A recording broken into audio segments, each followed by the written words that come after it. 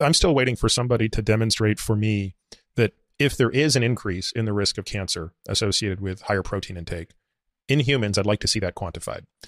But I would like to see somebody demonstrate that if there is an increase in risk, that quantifiable increase in risk is greater than the offset of sarcopenia. Because that's something for which there is no ambiguity.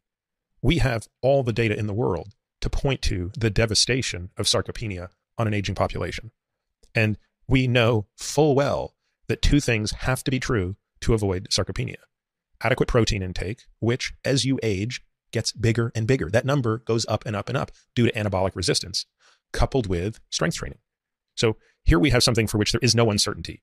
You must consume increasing amounts of protein and you must do strength training to ward off sarcopenia as you age. And if you don't, here's your mortality trajectory and it's awful.